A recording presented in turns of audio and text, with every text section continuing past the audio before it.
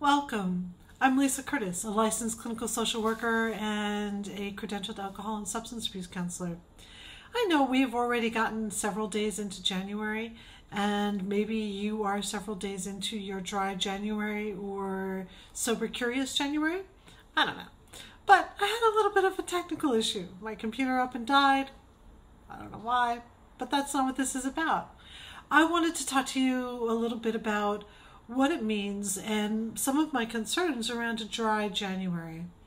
If you've chosen it, and today is the 9th, so maybe you're already well into your period of not drinking, and perhaps you've not found that to be an issue, and that would be great. I really would be really happy for you.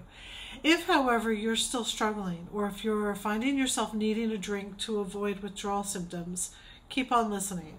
So let's start with the second part. If you're finding that you're unable to stop without having physical side effects like shakes or tremors, nausea, vomiting, some other not pleasant ones that I'm sure you've seen by now, you probably could use some medical help. Just as a medical protocol, if you've not done this before and you're trying it now and you're having side effects, that's not good. The last thing you want, I'm sure, is to have a seizure. So please, if you haven't already consulted a medical professional, please do so now.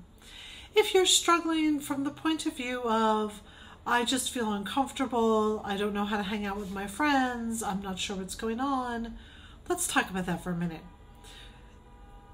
I like dry January in that it gives a little bit of, actually quite a bit of credibility to taking a break from drinking. As somebody who specializes in working with addiction and substance use issues, they've changed the names over the time period I've been working. It's nice to have it be something that is much more sanctioned and much more commonplace. Whether you choose to do that in January or June or September, that's up to you. But the fact that you're even beginning to think about it tells me that your relationship with alcohol is something that you'd like to just step back from and take a look at. And that's great. So one of the things that happens for a lot of people when they do that is that they discover that folks in their lives may not be so keen on supporting them.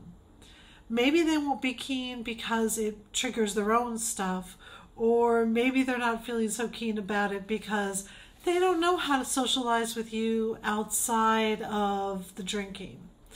Either way, it's a really useful time to take a look and to begin to examine whether or not these are relationships you want in your life, or how you may want to rework them. It's okay as we get older, which we're all doing every day, it's okay to begin to reassess relationships. As a matter of fact, it's just downright healthy. The other thing that you may discover is that it's actually not all that hard. Maybe your relationship with drinking had gotten to that place where it's no longer something that you feel like you want or need. It's sort of maybe something that you've outgrown, or just feel like it just doesn't match up with the person you're about to become or you're in the process of becoming. And that's okay too. If you're finding it a little bit difficult and you're finding like, I'm struggling, there are lots of places to get support. I know the cliche one is AA, but there are other choices out there and you can go find them. Any quick Google search will get you there, or getting yourself connected with a therapist might be useful. So with those things in mind, please know I wish you well on this journey for dry January. If you have any questions or if you have any follow-ups that you want me to address, please don't hesitate to reach out. I'm happy to drop another line here. My email address is lisacurtis445@gmail.com. So LISACURTIS 445@gmail.com. Okay, or you can of course check out my website, www.lisacurtislcsw.com. I look forward to seeing you soon, and I wish you well.